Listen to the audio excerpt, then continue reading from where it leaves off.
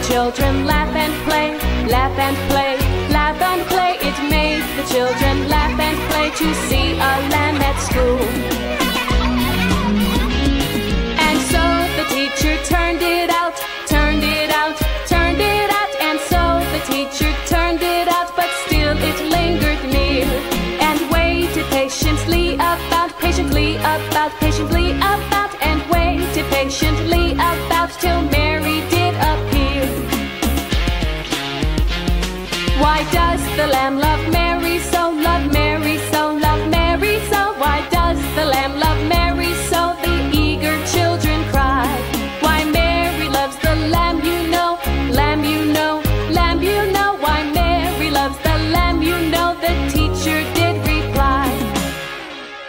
It sounds like Mary's teacher didn't want the lamb at school. Yes, sometimes people like to take their pets with them when they go places, but other times they should leave their pets at home unless they have special permission to bring them. One time, we almost took our dog on a walk without a leash, and you told us the rhyme of, "Oh where has my little dog gone?" And from then on, we always made sure we put a leash on our dog when we went for a walk. Oh where has my little dog gone? Oh where can he be? With his ears cut short and his tail cut long. Oh where can he be? Oh where has my little dog gone? Oh where can he be?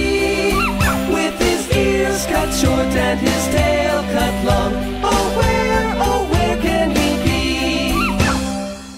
That reminds me of another rhyme about a little girl who lost her pets.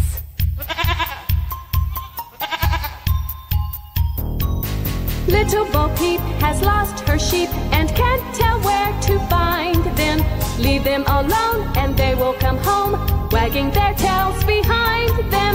Little Bo Peep fell fast asleep and dreamt she heard them bleating. When she awoke, she found it a joke, for they were still a-bleating. Then up she took her little crook, determined for to find them. What was her joy to see them there, wagging their tails behind them. I am so proud both of you have good manners. Learning to be polite was easy because of the rhyme we made up to remember how to ask questions. Millie and Matthew are always polite. When asking permission, they do it just right. May I be excused? May I go outside?